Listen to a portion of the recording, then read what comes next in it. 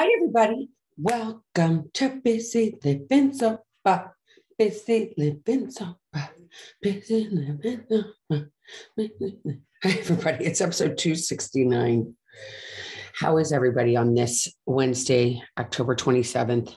Halloween. It's Halloween week. I'm actually wearing little skeletons in my ears. If you watch this on YouTube, you can see my little skeletons.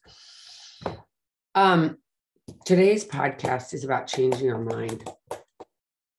Changing your mind. How many times have you changed your mind? I change my mind all the time. I change my mind all the time. I used to say when I was younger, you know what? I'm never going to do that. You know what else? I'm never going to do that either. And it's so crazy because, let me make sure the cell phone's up. It's so crazy because how many things have you done that you said you were never going to do? So I was never going to get that drunk that I couldn't remember where my car was. I was never going to drive drunk. I never was going to hook up with certain people. I was never going to do certain things. And I did it. And those was when I was drinking. And I've never regretted. I've never wanted to change my mind. Like, you know what? I've decided I should start drinking again. It's a good idea. That's not a good idea. I've not changed my mind on that, but pretty much everything else, I've changed my mind. And I don't know why, and I can only talk for myself, why I feel crazy when I've changed my mind. Like, especially because now I'm sober and you're supposed to be sober and you're supposed to know what you want and you're supposed to be on this certain trajectory. And what if you're not on that trajectory? What if you have made a choice and you're doing something and you've committed to it? So I'm going to say I bought a house and I moved somewhere. And I was so excited to move to this place. And then I moved there and I was like, this isn't where I should be living. I don't want to live here anymore. It's really quiet. I'm 50. Most people who live here are way older than 50. You know, I left the place I was living because I thought it was too much. And now I'm like, I kind of miss that too much. And I've changed my mind. Am I crazy because I changed my mind? Well, I'm crazy because I'm just crazy. But is it crazy to go and say, you know what? I've changed my mind. This isn't going to work for me. Is that insane? Is that a bad thing to do? Let's say you committed to going to dinner with someone and you said, yes, I'm going to go. And you get really excited and you go out and you buy an outfit and you're like, this is going to be amazing. I'm going to have so much fun tonight. But the day that you were supposed to go out with that person, you're like, oh my gosh, this happened in life, you know, life happened and you're supposed to go to this thing and you had the right dress for it and you were so excited to do it. And it gets to be like 4:00 and you're supposed to be there at 6. And you look at your partner, your friend, and you're like, I don't want to do this. I've changed my mind. I've changed my mind. I can't do it. I'm too tired. I can't do it. It's a Friday night. I didn't know it's raining out. Or it's sunny out. And it's just, I'm beat and I can't go. And I feel really badly, but I cannot muster the energy to go. 9 out of 10 times we normally make ourselves go. And then we have a really great time or we are like, oh my God, why did I just go to this? Because I knew I was too tired to go. And now I got into a fight with my friend. I feel kind of like shit. Why did I go? Why didn't I go with my gut instinct and say, you know what? I shouldn't have gone. I should have stayed home and taken care of myself. You know, we live in a society that tells us so strangely that we're supposed to be busy all the time. I'm supposed to be busy. I'm supposed to be doing this all the time. I'm supposed to be doing that all the time. I'm supposed to have my kids in 10 different sports at one time. I'm supposed to have my kids at swimming, and then I'm supposed to have another kid at tennis, and it's only me, and I'm a single parent, and this is too much. But everybody says I'm supposed to do this. And I've changed my mind. I don't want to, it's too much. I've gotten into it and it's too much. How am I going to back out of this? How do I change my mind and feel okay about the fact that I changed my mind? And what other think about me is none of my business. It truly is none of our business. There's going to be people that like you and people that don't like you. Not everybody's going to like you, especially me. I mean, I'm a loudmouth. You know, I've got a big mouth. I'm a lot. I've got a lot of energy. I've got more energy than most people. I beep, beep, beep, beep, beep, beep, bounce, bounce, bounce. People look at me and they're like, you're always busy doing stuff. Well, to me, it isn't even, I don't even feel like I'm that, I haven't even been that busy recently. When I was a single mom with 3 kids, I was insane. It was insanely busy. And I went from this thing to that thing to this thing to that thing. And I was so busy. And then when they all graduated from high school and everybody left, it's a real void. Especially if you've been a stay-at-home mom, maybe if you're not even a stay-at-home mom, and now if you just have a 9-to-5 job, and you used to have to go 9-to-5 job, and oh my gosh, how am I going to get dinner? And then I've got to run to this sporting event, and I've got to drive them there, and I have to drive them there, and oh my God, I have to do all this stuff, and it's too much, and it's too much, and it's too much. I remember being it like that. And then they leave. Those people that were living in your house, those children that were like whatever, or they didn't leave, but they at least can drive their own cars and they don't need you anymore. And you're like, okay, part of me just left. That feels uncomfortable. It feels uncomfortable. You're like, it's when you give up drinking. When you change your mind and say, you know what, I got to take care of me. I got to get sober here. I've been drinking too much. I know I've been drinking too much. I know it's too much. I know I've been doing too many drugs. I've been doing too many things. I'm getting myself in too much trouble. This is too much. Everything I'm doing is too much. It's too much. I don't like it. It's too much. And I want to change my mind. I don't want to drink anymore. And you're like, this feels really weird. Because I normally, on a Friday night, get a cocktail with my friends. This isn't a cocktail. This is Pellegrino.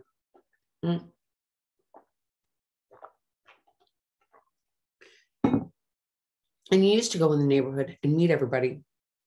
And you're like, this feels uncomfortable because I used to go buzzed to hang out with these people. And now I'm not buzzed. And it feels uncomfortable. I don't like it. I want to change my mind. I don't want to go to the bus stop anymore for school and hang out with these people who've already buzzed. I can't do this with these buzz people because I feel uncomfortable because now I'm not in tune with everybody else. And I'm just in tune with me. And I've decided that isn't working anymore. And I don't want to tell anybody because I'm scared they're going to judge me and they're not going to like me anymore. When did other people's ideas of us begin to trump the way we felt about ourselves? Is that confusing? So I'm going to down this down. So why is it more important that Sally down the street likes me? And I'm going to go bust my butt to go hang out with Sally because I told her I was going to hang out with her, even though I'm really tired. And I used to get buzzed with her all the time. It's not working anymore for me to get buzzed with Sally anymore, but I don't want to tell her because I know Sally's actually a gossip and a big mouth. So I don't want to tell Sally what's going on. So I feel really weird and I feel really out of it. And I know it's in my best interest, in my family's best interest that I stop drinking. But for some reason, it's Sally's thoughts of me and the fact that Sally's going to think that I'm this and that has trumped the fact that I know I need to get sober and I need to quit drinking. But you know what? Sally wants me to be there. Can I let Sally down? Can I let my sister down the street? Can I let her down and let her know? And I really love Sally. I mean, I really love to get drunk with her. She's been my friend for a long time. I'm doing air quotes if you're listening to some podcast. And she's been great. She's been awesome. I mean, she's fabulous. She gets the bottle that we like, and or 2 or 3 or 4, and we've been there for each other. We watch the kids. She understands what it's like to be divorced. She understands what jerk my ex-husband is or my ex-wife. She gets it, or he gets it. And now I have to let him down. I don't know if I can do that. I don't know. Because my relationship with Sally is important to me. But is it really? Like, think about that. So you're probably listening to me going, Elizabeth, there's no way that my relationship with Sally is more important than my relationship with my partner and my kids. You can't tell me that that's more important, can you? Or it's more important with just, let's just say I'm alone. I'm by myself. Is it more important that Sally likes me than that I like me? I don't think so. I don't know where in life that became okay. I don't know where in life it was like, okay, I've got to make sure my friends are happy so that I'm happy. And I think it's the other way around. I think we've got to find ourselves to be happy so that we can be with friends that then make us be happy. And the only reason I can talk about this is because that's how I ran my life for a very, very, very long time. It was what other people thought about me was more important than the way I felt about myself. And I really, if I'm going to delve really down deep, and I'm going to tell you exactly what it is, I feel like for me, I think it was easier to make other people happy than to find myself, because I didn't want to look at the mirror who I really was, right? Do any of us really want to look in the mirror and see who we really are and accept it for everything that it is? Like sitting here, if you're watching this, I darken my eyebrows. My kids don't like it, but I did it for me. Do I really care what anybody else thinks? Not really. I like it. I think it looks kind of cool. I look kind of different. It's weird. It's Halloween. Who gives a shit? But we put so much on what everybody else thinks, and we don't put anything on what we think. How do we find that love within ourselves to fall in love with ourselves? And if we change our mind, being able to say, you know what, it's okay. I changed my mind. I don't want to do that. I'm going to change this up. You know, I only get to live on this life one time, and I need to do this for me. It's really important for me that I do this. In fact, I have to change this because I instinctually, I know that where I am is not right. So if I can put in the effort to change it, put the work in, will everything be okay then? It might not be. If we change our mind and we go do something else totally different, that still might not be it. And who tells us that it's the last time that we can move and the last time we can put the effort into these things? If you can afford it, you know, if you can financially afford it, or if you don't get in trouble doing it, then if you aren't hurting anybody, then why not do it? Because when do we put other people's thoughts above our own? Others' needs. We put our kids' needs in front of our own, especially when they're little. We have to put their needs in front of ours. They don't know how to walk. They don't know how to they can't go get their food. They cannot change their diaper. They don't know how to feed themselves a bottle. They don't know how to go to the refrigerator. They don't know how to warm a bottle. They don't know how to do anything. We've got to put their needs before ours when they're young. We just do. Like, we've got to go into situations that might not be comfortable. Like being sober, walking into for the first time, walking into parent teachers night, which is coming up, or I know everybody's getting to that time where you go back to school and it's like, oh my God, what am I going to wear? What am I going to show up in? Oh my gosh, I have to go to parent teachers night and I have to go see all these people. And I don't really want to see these people because I don't feel comfortable about me because I gained 10 pounds during COVID or 20 pounds during COVID. And I feel like shit about myself. And you're telling me I got to get dressed. God, wouldn't it be easier to get a cocktail to get through this or hurt myself to get through this? I'd rather do something than go and show up. You have to show up. I didn't show up in high school, I have to tell you. I have to be completely honest. I did not go to parent-teachers conferences when my kids were in high school. And did I go because I didn't want to see people? It really wasn't that. You know why I didn't go? Because the reality is that I really have no idea how by the time my kids were in high school, I had one child that had learning disability. I'm kind of breaking up here. I don't know why that just happened. But anyway, I had one child that had an IEP. And for anybody who knows what that is, he needed help. Okay. I have one child that needed help. And he was definitely on this. I needed to keep a pulse on him. So the parent teacher conferences were kind of like moot because I already had an in with all the teachers because he needed help. So we were always coming up with plans to help him. And then my daughter, she didn't need anything. And my younger one was just like my third one. And I was like, whatever. And I always found that, if I went to the parent teacher conferences, I didn't need to be social with people because I was always social anyway. And number two, teachers get, I feel like teachers, especially in a lot of the public schools in America, they have to have their master's degree.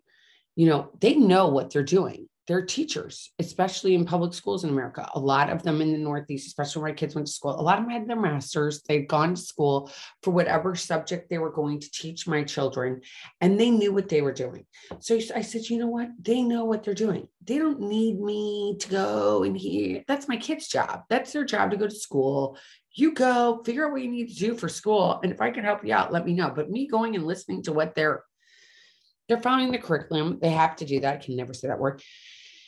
And I wasn't going to change anything there. My kids are going to come home and tell me what they need to do. They've got their homework, finish your homework. You don't get good grades, it's on you. I already went to college. I don't know. Some people today would probably be like, oh my God, I'm mortified that you did that. But that's just what worked for me. I don't want to be judged by you because I don't really give a shit if somebody likes it or doesn't like it.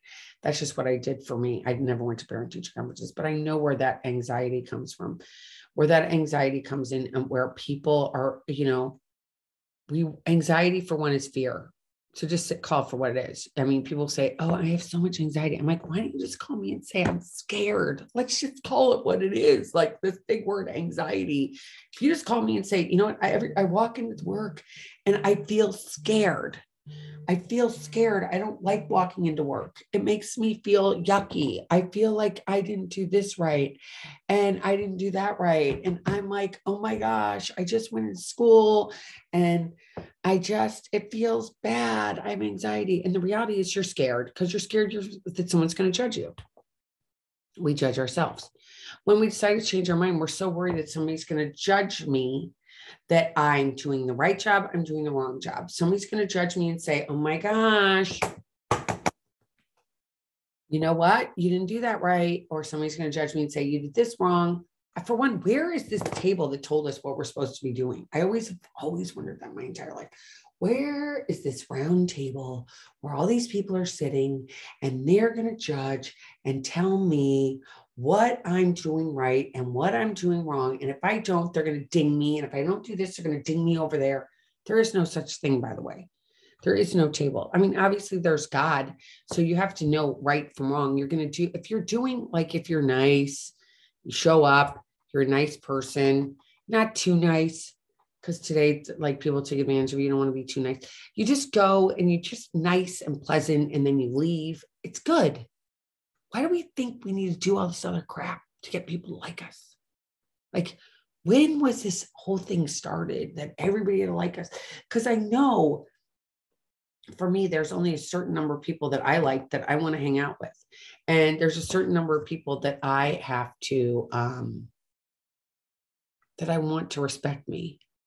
That's my kids, my husband, and some friends.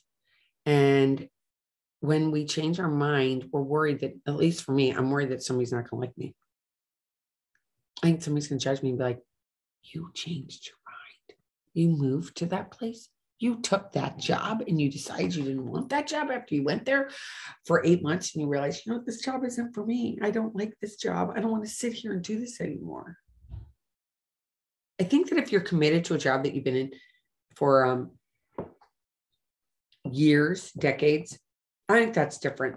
But if you just took a job a year ago and you're like, I took this job 8 months ago. I really thought it was going to be this thing and that thing and this thing and that thing. And then you get there and you're like, you know what? It's none of those things I thought it was. And I don't really like it. And I want to change my mind and I want to get a different job. But you're like, I'm so worried everybody's going to do this. And then I'm going to drink. Then you pick up a drink. Or you pick up a drink because you went to back to school night and someone snubbed you and you picked up a drink. this whole program of being sober is so like getting okay with those feelings, going, okay, that was not comfortable.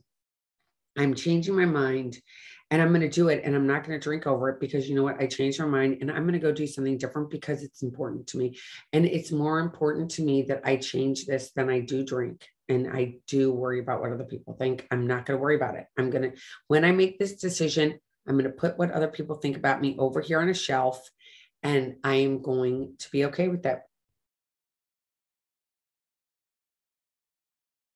Coming to that decision, taking the time and go, you know what, if I changed my mind and I took this job and I was really excited, and I told my friends and they did all this stuff for me, or I moved and people had a goodbye party and did all this stuff. And then you're like, guess what? I'm eating crow and I'm coming back.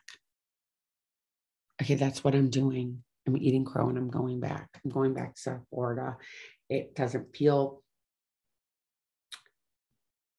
it was great to live up north, but you know what? For me, at the same deal, it was like, it was a little too small, a little too quiet, and I'm not there yet. I'm not ready. I didn't know it was so quiet here. And I don't think I would have known unless I moved here. Maybe if I had rented here rather than buying, but that's in hindsight in the rearview mirror. But I have to change my mind. And I love recovery people, and there are not a lot of recovery people here. So I got to go find my people. It takes time to find our people, especially when our kids have gone and we can make different choices. Like we can go places like we never could before. When our kids are little, you can't go anywhere, right? You're like, okay, they're in school. I mean, you can go to certain places, but when they're in high school, you're like, I don't want to leave, make them leave. So, normally it's like, you've got this thing that you got to stay there for. But once the kids go, or, the job's changed or whatever it is, and you're like, I can go wherever I want to go. And you go someplace and you get there and you change your mind. It's okay to change your mind. It's okay. It's okay to say, you know what? This isn't working for me.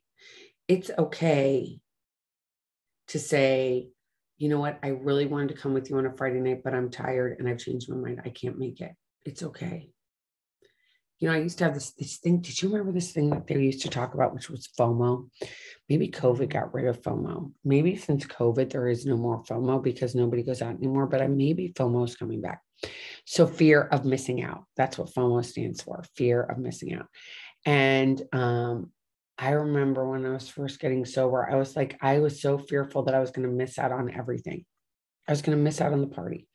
I was going to miss out on being fun. I thought, my life is over.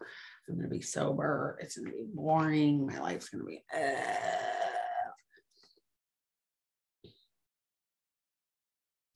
And it never was boring.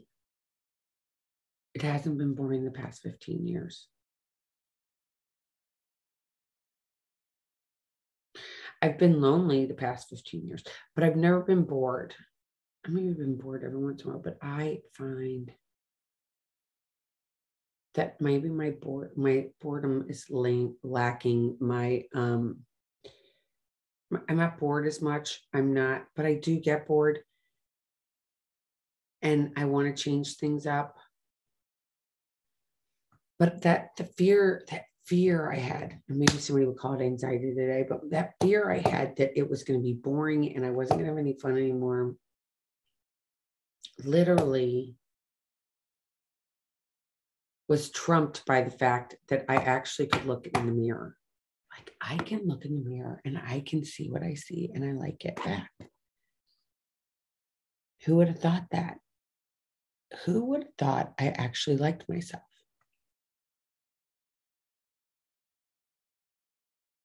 I could authentically like myself and I could authentically own where I was going. And I could own when something didn't feel good, I could change my mind. Who would have ever thought that? Like I could change my mind. I could do different things and it was okay.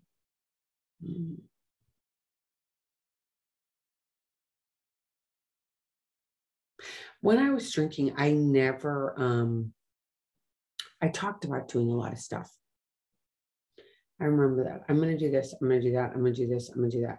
But, because I wake up the next day after drinking and feeling so bad about myself and what I had done the night before, that I wake up and I'd be like, oh, I can't do that. Or I don't have the energy. I'm too tired. Oh my God, my body can't take it. I remember just laying on the couch being like, oh my God, the world, just take it away. I'm spinning. I can't do this anymore. I just want to die. Right. And then today you get sober and you have this life that then gets filled with life things, like spouses, kids. I already had a spouse and I was already over with one spouse when I got sober, and I had little kids. So that wasn't new, but I had these kids and I would wish time away. And this is sober too.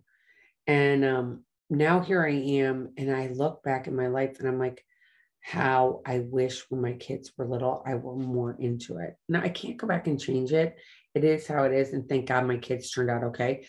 But that time we have on this planet is so finite. It's just such a small amount of time.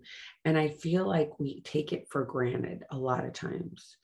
I was at dinner with a couple of friends of ours down in Fort Lauderdale and their parents actually last week. And we sat down at dinner, and my girlfriend across the table said, oh my gosh, I just got a text message. A friend of mine, oh my gosh, this can't be true. Somebody said that da passed away. And the person was the same age as we are, like in his early 50s. And the guy never woke up. Did he have any? I don't think he had any feelings that he wasn't going to wake up. I don't think he had been sick. He hadn't been anything. He just went to sleep and didn't wake up the next day. And that can happen to any of us. But we sit here and we pretend like we've got to make these decisions and they have to last forever. And that every decision we make is like life or death. And that every decision, if you decide to quit drinking, that is life or death. If you are drinking too much and you decide, I'm changed my mind, I don't want to drink anymore, that's a good thing. That's a good thing. If you have been eating McDonald's forever and you're overweight and the doctor said you really need to lose weight and you're getting high blood pressure and you're getting diabetes and you've got precursors to those, stop doing that. You're like, how can I stop it? It's too hard. Well, it's not that hard. If you try to change something for 90 days, you do something different for 90 days, there's a good chance that you'll get over that thing. Okay. So if it's drinking and you're like, I'm not going to drink, try not drinking for 90 days, but just do it one day at a time. But just say 90 days. That's 3 months. You're going to be like, I can't quit drinking. It's Halloween. I love to go get fucked up with my kids and walk and trick or treat with them. Okay. Now think about that. I just said, I like to get fucked up and walk my kids around. No, that's not a good idea. Time out. Time out. Your kids want you present. Your kids want their real mom and dad showing up and being there and not being like, whoa. They want you to be present. And if you're the only sober mom that's with all those parents that are out there drinking and trick-or-treating, that's a huge gift. They get to be able to see you doing life and being like, wow, look at that. Look at that. She is totally not drinking and she's having a great time. And sometimes it's not about us. Sometimes God has us down here on this planet doing certain things to be just examples to other people. Sometimes it's not about us. I'm doing a Bible study, and there's a lot of talk in the Bible about helping others and how we're supposed to help other people in this world. And sometimes the little help can be holding the door open at the Wawa or at a gas station or at the grocery store. Or sometimes it's going through a toll booth or going through a drive-through and paying for something for the person behind you just to pay it forward. Sometimes you want to change your mind and you want to get out of a funk. Maybe it's time to take care of somebody else. Maybe it's time to do something for somebody else and have them not even know that you did it. What if you saw that a dog went to the bathroom on somebody's yard and the person didn't pick it up, but you had a bag in your pocket and you could pick it up? What if you just did that and didn't tell anybody?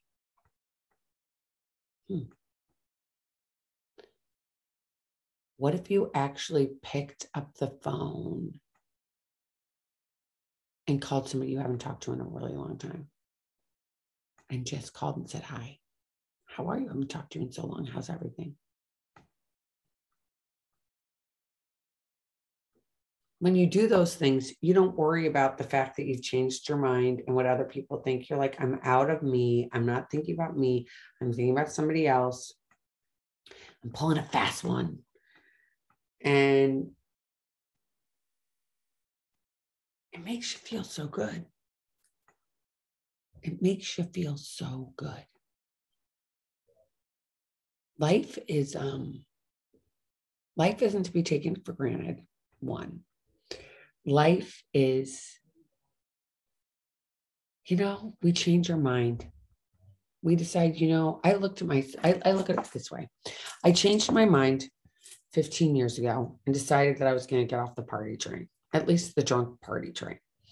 And I decided to change it. And I was like, you know what? I got to do this for the best of me. It was fun what I did before. It was really fun, but it just didn't really go. It did not work in my life.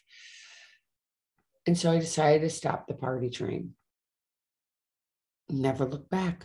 Because that first part, I call it pre-reality or party time. Don't really remember Blackout Girl till I was 37. And now I'm not Blackout Girl. Now I'm just regular girl. And I don't have any kids at home anymore. That sucks. So how do you reinvent yourself there? It's constantly reinventing yourself and constantly changing our minds. This life did not come with a manual. No, it didn't. It came with, it's having this thing inside of us that we're going to get quiet and we're going to change our mind and we're going to do something a little different. And what anybody else thinks, I can't worry about. No, I can't worry about. I just have to take care of me and my immediate people that need me. If you have elderly people in your life, if you have handicapped people in your life, they need your attention. But beyond that, it's like, I want to be there to help other people. I don't want to just be thinking about me because it's boring and thinking about what other people think, which is none of my business. What other people think about me? None of my business whatsoever. It doesn't matter. I have to go to bed. I changed my mind about living here and I'm going to move back South Florida. Ever since I made that decision, I've been sleeping like a baby. It's crazy. It's crazy. Now, people might say, where are you going? What are you doing? It doesn't matter. All the particulars don't matter. It's not even worried about talking about. It doesn't matter where I'm going to live, what my address is. That doesn't matter. What matters is that we get comfortable in our own skin, whatever way you have to do it. And if you've been saying, you know what, I'm not comfortable with the fact that I've been drinking and I'm making people crazy around me, I don't like that feeling anymore. I want to change it up. If you feel like that and you feel alone and you've got nobody to talk to, please reach out to me. You can always reach out to me at Bizzy, Bizzy, at BizzyLivingSober.com, or you can reach me at ElizabethChance.com. ElizabethChance.com. Elizabeth at ElizabethChance.com. I forgot the Elizabeth part. Elizabeth at ElizabethChance.com. And reach out. Don't be a stranger. And know that we're all trying to do this as fast as we can. And if you don't have anybody in your life you can talk to, you can always reach out to me and talk to me. I don't promise to be, I promise that I try each and every day to be a better person. I try to be a better sober mom, even though my kids are adults, a better, I had to realize that, I don't always know what's best. My kids are adults now. They need to try their own experiences. I might have tried things and said, oh my God, don't do that. But they might be like, Mama, I want to try it anyway. It might not have been good for you, but it might be good and they're exactly right. I don't know. I got to change their mind and change my whole way of thinking. They got to do what they got to do. Sometimes I just got to shut my big fat trap and talk to that one friend in my life that I tell everything to and say, this is what I think. And they say, okay, good, bad, and different. And if I need to get more help, I do that. Reaching out for help is hard. It's so hard. It's so hard to finally say, I need help and I want your opinion. But when you do it, it feels so liberating. That's it for today. Until next week, keep getting busy, living sober. Reach out, call someone, Be in touch with somebody. Don't eat too much candy on Halloween. Have fun though. Laugh. Be in the moments. Leave your cell phone at home. Be there. I know everybody wants their cell phone because you want to take pictures, but still, sometimes it's just better to just be present. Leave the cell phone at home. Have fun. Mwah. Thank you for following me. Thank you for being my friends. Thank you for reaching out and telling me how much my podcast means to you, because a lot of times I don't hear all the time that people like it, and I keep doing it. And we know I'm not doing it to get rich. I'm just doing it because I love you guys, and I want to share the fact that getting sober is not easy, but life on the other side of the rainbow is so much better. Mwah. Take care, everybody. And until next week, keep getting busy living sober. Bye-bye.